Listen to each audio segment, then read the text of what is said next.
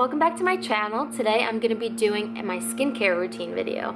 So a lot of people have asked me what my new routine is because I kind of change it up once in a while, and I've been doing this one for the longest that I've ever done a specific routine, and that's like basically a month. My last video I had been doing a certain routine for healing my scars. Now that my scars are a lot more healed and they've kind of been just fading away gradually, I figured I would try some new things and just like see if it works. This is actually my skincare routine right here. Got Dr.Bronners soap, and I got castor oil, and these have been my go-to products ever since. This you can get for, if it's on sale, like I got it, $5.49. This one is $5.99. I got this at like a little health food store. You probably could get it cheaper somewhere online. This lasts you about a month.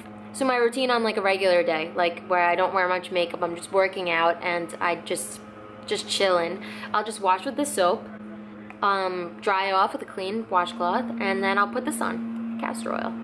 Dr.Bronners soap is amazing and it can be used to clean just about anything. Jojoba oil is used in folk medicine to assist in wound healing, treat skin infections, and other skin afflictions. It's even been shown to slow the aging process due to its anti-inflammatory effects.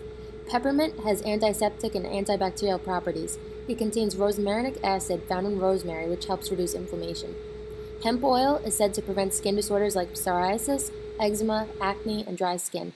When you put castor oil directly onto your skin, it penetrates deep and stimulates the production of collagen and elastin, helping hydrate our skin and delay the appearance of wrinkles and fine lines. At first, when I first put this on, I thought it was kind of like thick and I didn't really like it, but then when I like let it sit for a while and let it soak into my pores, it just felt amazing. My face felt less inflamed and irritated, and I just fell in love with it. So I've been using it ever since. I don't really use it all over my body because it comes in such a little bottle. I leave this for the face, and for my body, if it's really dry, I'll use coconut oil or something like that.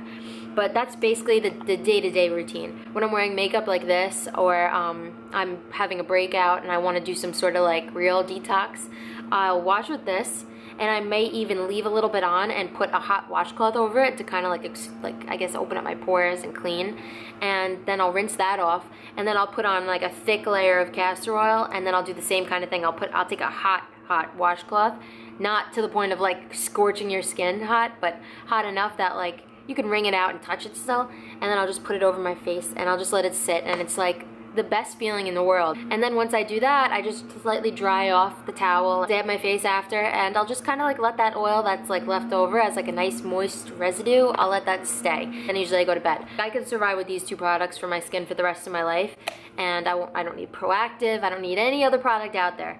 These two are my favorites. So please subscribe, leave a comment below, letting me know what some of your favorite products are. I'm always open to try new things, and if you guys highly recommend something, especially if it's organic, like I really am only trying to use organic things, I will definitely go out and buy it today. So I'll see you guys soon. Bye!